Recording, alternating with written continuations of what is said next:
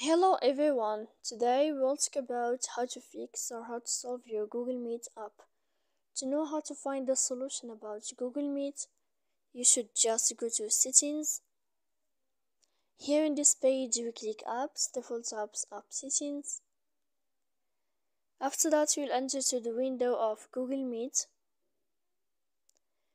When you'll find this list of app info, you will click on first stop and you will click OK.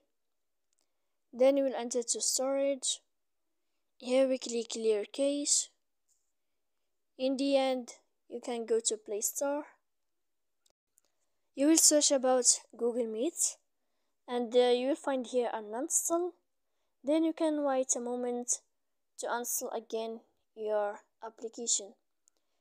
So please don't forget to support us by like and subscribe.